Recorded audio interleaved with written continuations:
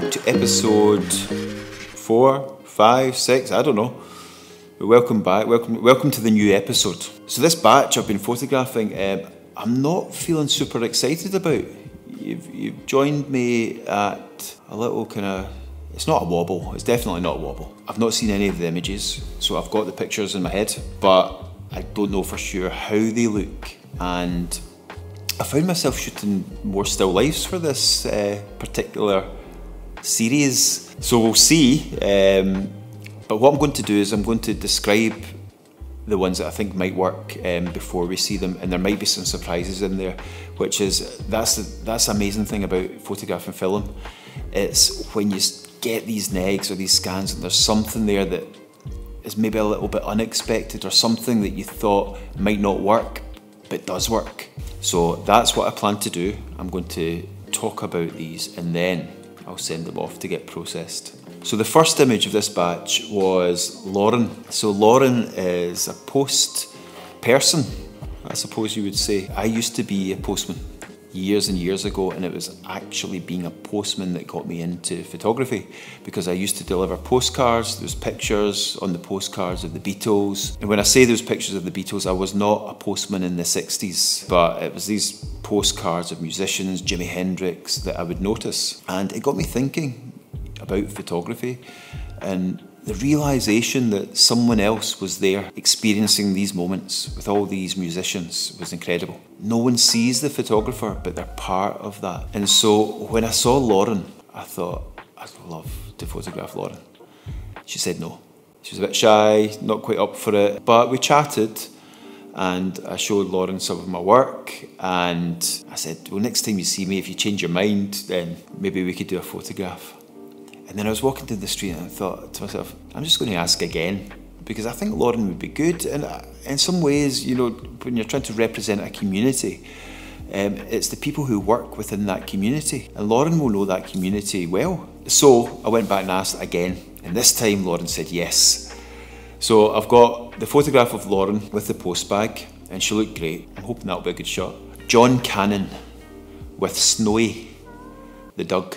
I had gone a couple of rolls and I'm thinking I'm not getting any good portraits and I'm wasting film. Asking people, and whatever it is, it's just not quite what I envisaged, or I've not brought something to it that makes that connection. And so I think I had maybe 3 or 4 frames left on this roll, and I turned a corner and I saw this chap, big guy, with this tiny little white dog called Snowy, named from the Tintin books. And I asked John, well, I didn't know his name at the time, but I said, excuse me, I'd love to photograph you and your dog, is that okay? He said, yeah, it's fine. He said, as long as I don't have to pay for it. I said, no, you don't have to pay for it. So where I photographed him was where I photographed already on this project, but he's there, and then you kind of sense, you get an idea how much time people have or how much time you want to spend. So I had to do it quite quickly. Plus, I was photographing on a busy road, cars going by, I could have died. So was this photograph worth dying for? I think it's a good photograph, so maybe, but maybe not worth dying for. So photographed John, so that I'm looking forward to seeing that, because he just looked cool. And I said to him, I said, if you've got an email address, I can send you the photographs. Oh, don't worry about that, it's fine, it's all fine. I just loved his demeanour, loved his personality. So we'll see how that one looks. Jim, I've met Jim a couple of times and he's always heading to work. And this particular day, says he got a little bit more time than he did, and I think Jim looks brilliant. Jim's got a few tattoos. The first time I saw him, I noticed there was just a couple of tattoos just on his eyes, really small, but I look at people closely when I'm walking down the street, and introduced myself to Jim, and he didn't have time that day. But since then, since that introduction, I've met him many times, and so I knew one day I was going to get to photograph him. So I'm looking forward to seeing that shot of Jim, because he's quite striking.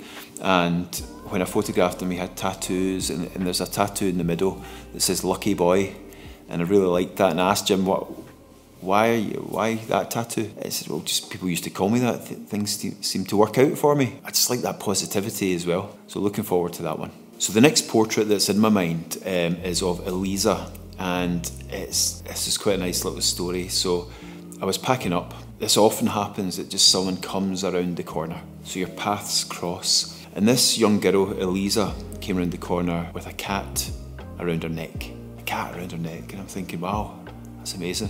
I'm looking at Eliza, and I think she looks cool with this cat, but I'm thinking, well, Eliza's maybe, I don't know, 10, 11, I think maybe 11 or 12, and so right away there's an issue. How do I photograph this person who's under 16?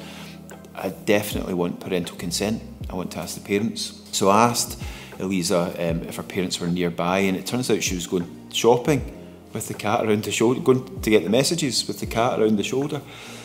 So Eliza let me know where her parents stayed, and so I went round and asked, I contacted her mum and asked the question, and it turns out, she said to me, yeah, you photographed Eliza and her sister before.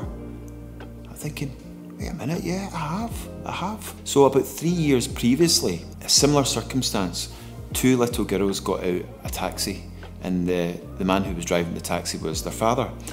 And they were in party dresses, and they had these big presents, and I thought, wow, they look amazing, I'd love to photograph them. So I asked Eliza's father, got permission, and photographed them.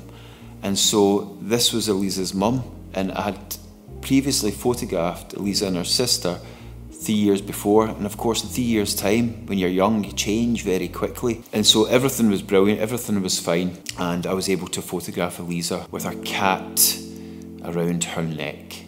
So that's an image where it was, I didn't have an awful lot of time because the cat was grumpy, and the cat was starting to say, I don't want to be used as a scarf anymore. The cat changed its mind, so I had to do it very quick. So I'm really hoping that that will be a good shot. I think if I can get the cat's face, the cat was turning around, maybe it'll be good. So I'm looking forward to seeing what I've got there.